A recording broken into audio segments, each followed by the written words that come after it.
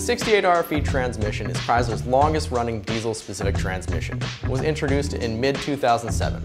While it has been able to withstand the load of 2,500 to 3,500 trucks, it has its downfalls such as overdrive leakage and worn-out accumulator leaks.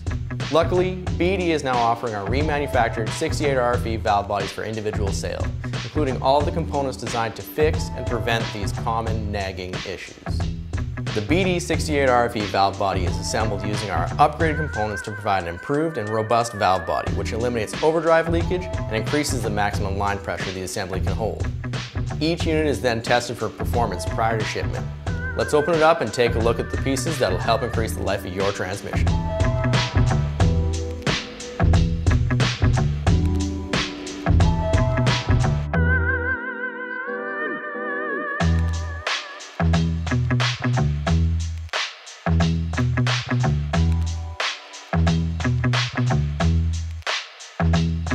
BD's remanufactured valve bodies come with a sleeved solenoid switch valve bore and oversized solenoid switch valve plugs to prevent overdrive leaks. The BD bonded separator plate eliminates cross leaks and handles increased line pressure.